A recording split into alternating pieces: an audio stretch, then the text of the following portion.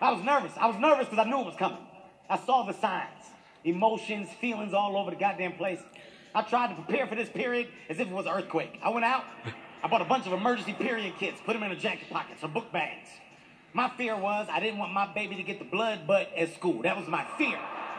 If your baby get the blood butt, you gotta relocate. You can't send that child back to that school. You gotta fucking get a new school, you gotta move. There's a bunch of expenses that go into that problem. She came downstairs, she caught me off guard. She was like, Dad, I think my period on. I panicked. Fuck! Right now?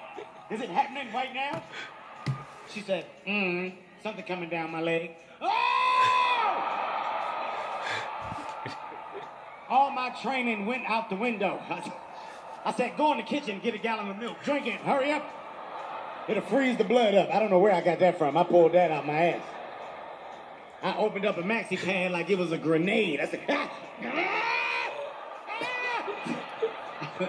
I fucking missed. Shit stuck to her face. It was bad. That was a bad situation.